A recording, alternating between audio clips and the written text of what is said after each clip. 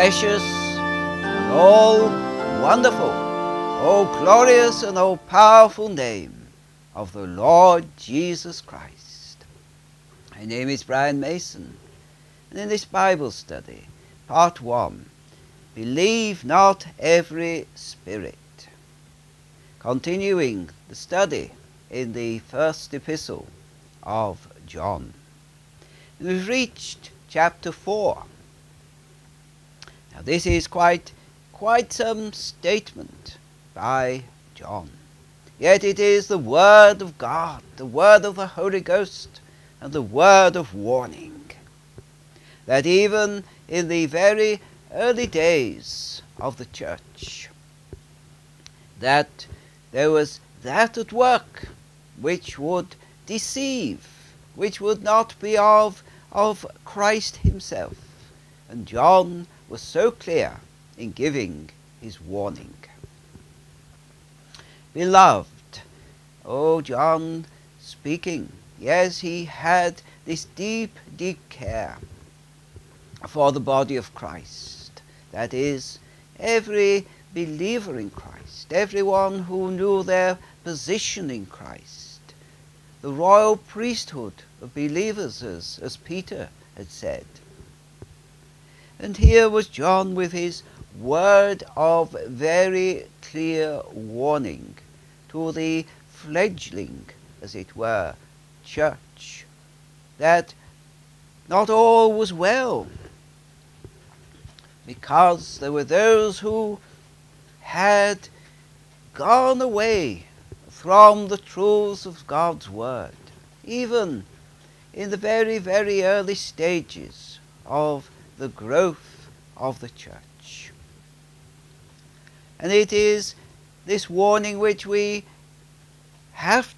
must take hold of, and understand that it wasn't just for those days when John gave this warning, but for that every age throughout the church, even today.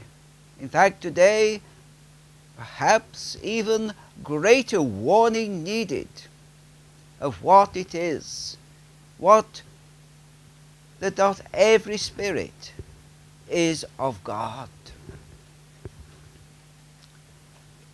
Believe not every spirit, but try the spirits, whether they are of God. Because many false prophets are gone out into the world.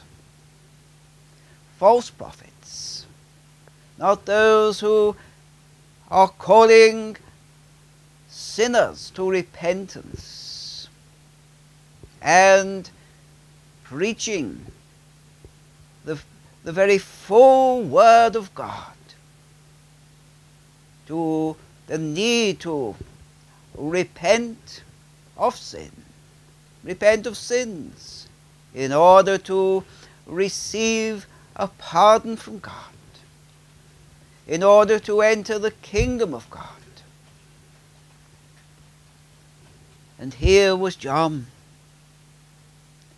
making it so clear that not every prophet, there are still many who call themselves prophets in these days, but yet they can be seen as false prophets, because they're not putting Jesus Christ in the right context, not giving him the preeminence, not showing him to be the only way to God. Will not be popular. The false prophets undoubtedly will be very popular, because they're not calling sinners sinners. They're not calling to repentance.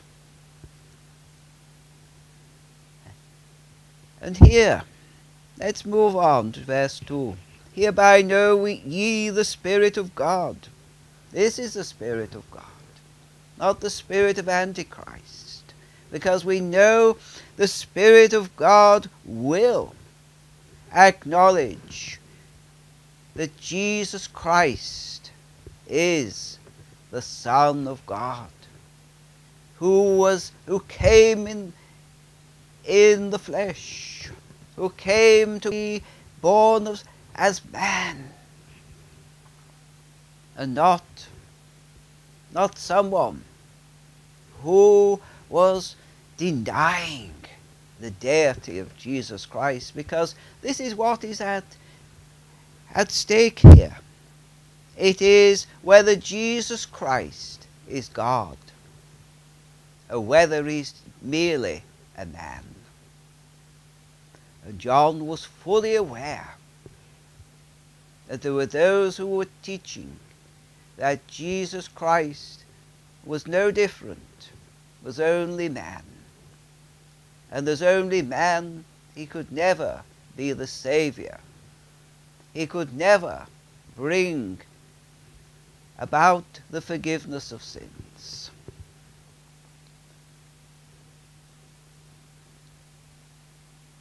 And it's the Spirit of God within our hearts, within the hearts of the believer, who will have no trouble whatsoever in acknowledging who Jesus Christ is, the Son of God. For every spirit that confesseth that Jesus Christ is come in the flesh is of God. Clearly, that message is that the Christian, the believer, the ones who know that they are Christ's, belong to him, they rejoice because they know whom they have believed, whom they have received, and they will confess with their lips, confess with their whole heart that Jesus Christ is God.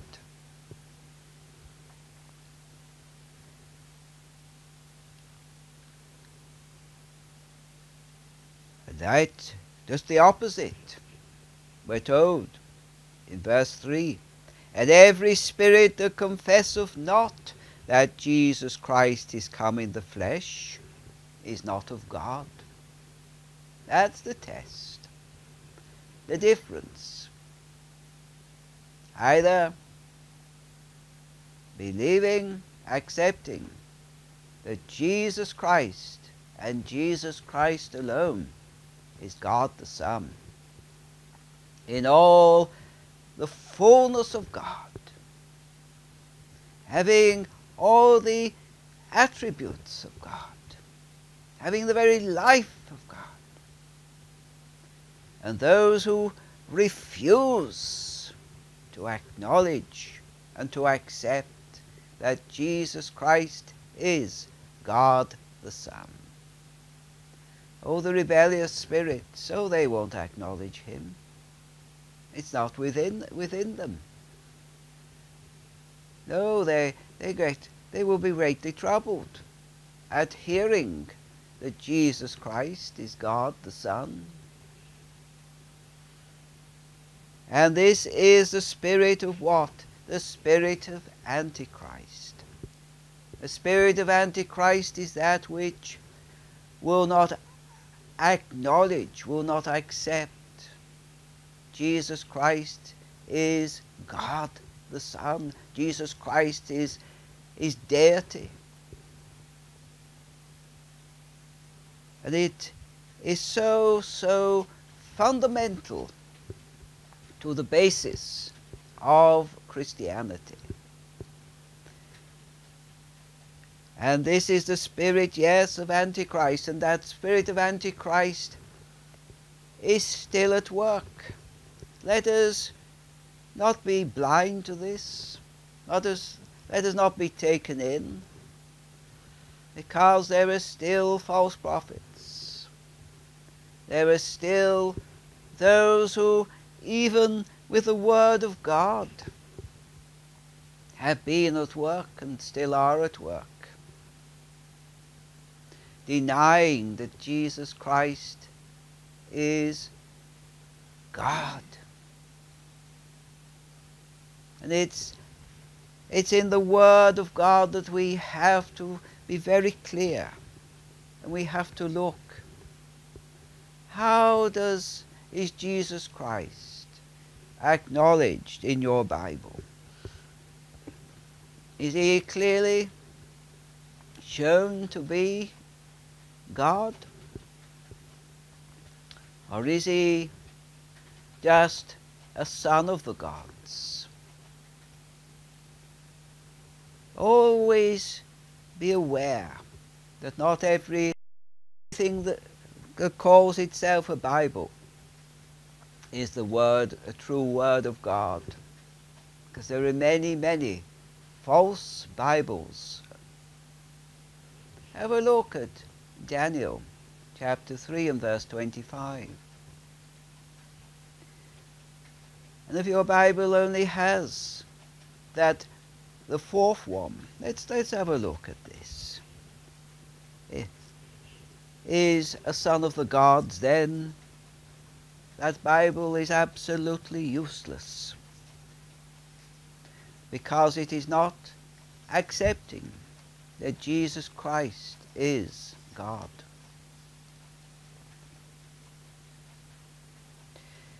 He answered and said, Lo, I see 4 men loose, walking in the midst of the fire, and they have no hurt, and the form of the fourth is like the Son of God.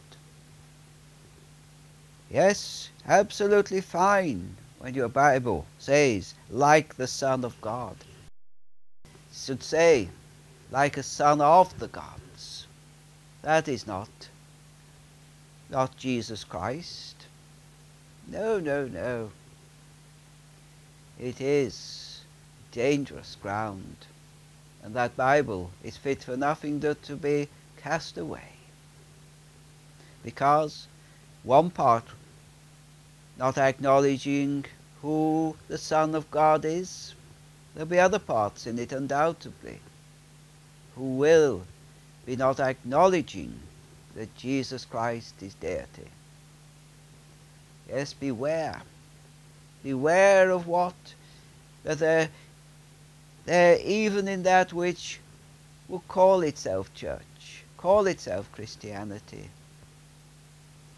there are false teachings, false Bibles. And we're so thankful, so grateful to John that he has made us aware that not everything was right then, and not everything is right now.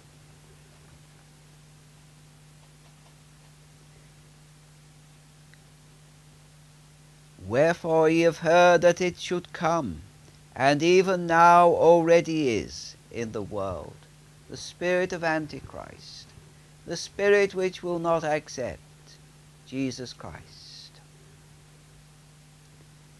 In contrast, ye are of God little children, and have overcome them, because greater is he that is in you than he that is in the world. Who is it? It is Jesus Christ, by his Spirit, by the Holy Spirit, when he has come into our lives. Born again of the Spirit of God.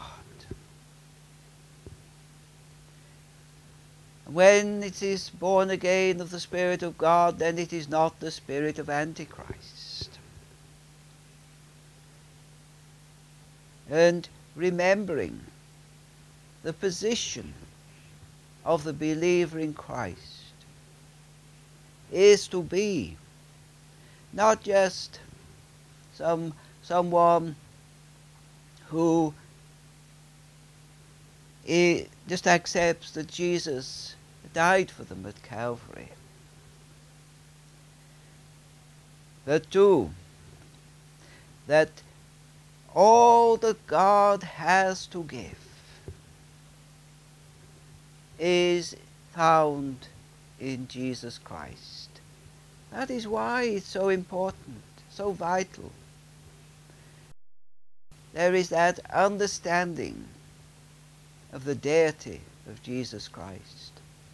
The understanding that Jesus Christ is every bit equal with the Father, every bit God.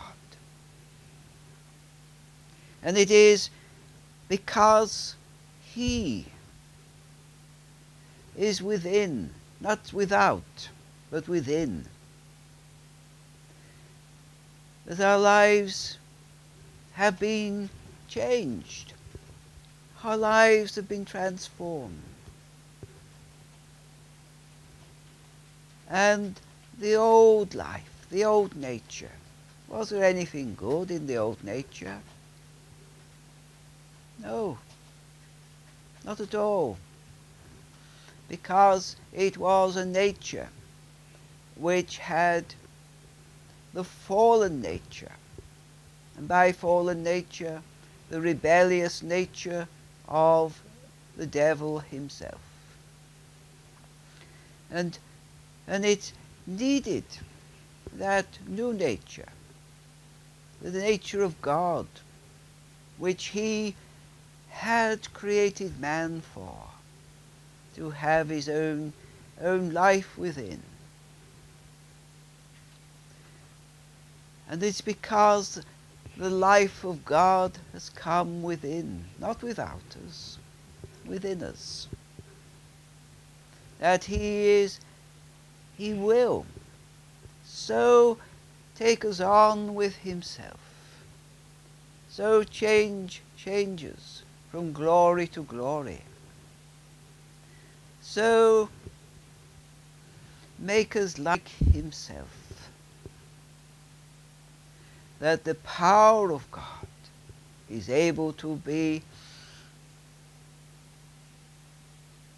manifested. That is, the power of God can come out through us. And that, have you considered that the Holy Ghost within the believer quite often will not be taught this, they won't have a clue about it. But within the believer is more powerful than Satan, the devil, every demonic spirit, because the Holy Ghost is God. That's why John wrote that. Yes, there may be very few who actually have grasped this, because it is God within. And God within can speak out into situations, can transform situations, whether it be in the individual life or in the life of a nation or on an international scale. That's what it's all about. And God needs a fresh, He's wanting to see a fresh understanding, a fresh grasp in our own days of what the depths of the Word of God is saying. Undoubtedly, He has spoken very clearly in these last days, last few days, and He's still speaking, because He's looking to move on His plan, to see His plan, not the Antichrist plan, but His plan to move on, to reach into individual lives of every person in every nation.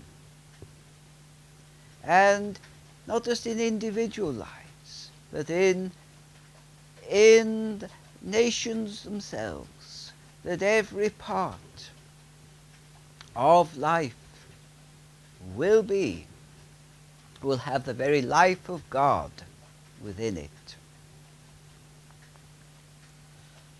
And in contrast,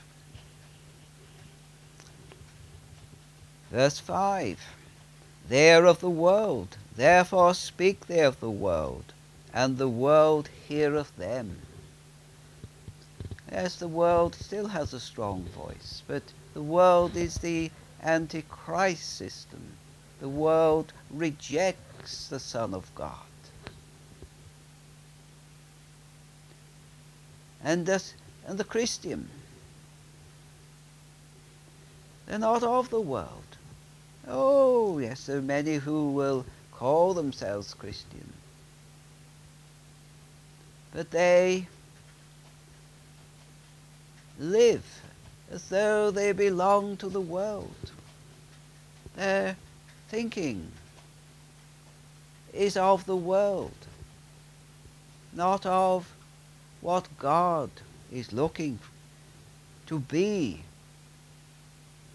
his life coming forth out of individual lives.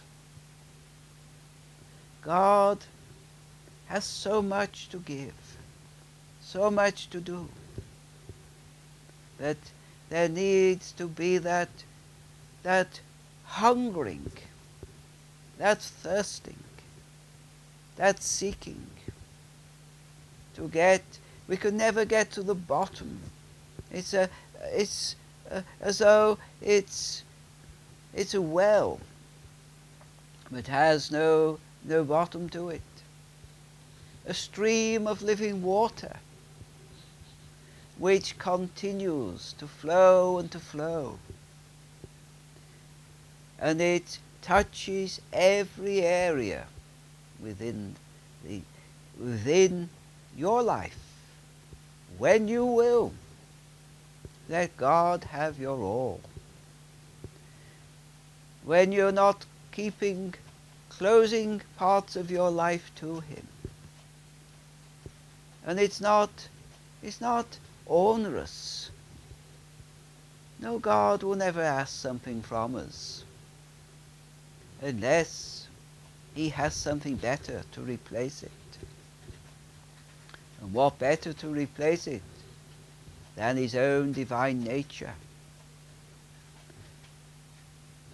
The fullness of God, the inexhaustible fullness of God, day by day, moment by moment, walking with him, talking with him, knowing that our hearts are filled with joy, even when it seems that there are great difficulties, because we can't get away from difficulties in life. It's not easy. Life is not easy at all. But it's so different when we know that it is God taking us on with himself and seeing from his point of view that whatever he may allow to come against us, there will be those who don't like us because we're Christian. There will be those who could be quite opposed to us, because Jesus didn't speak of an easy life. No, far from it. It was a life which took up the cross daily, a life which died to self daily,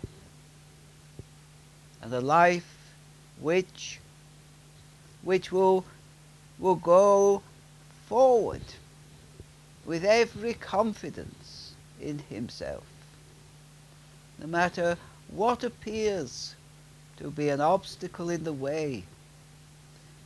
Is no obstacle, because it takes us into a more fuller understanding of himself, a fuller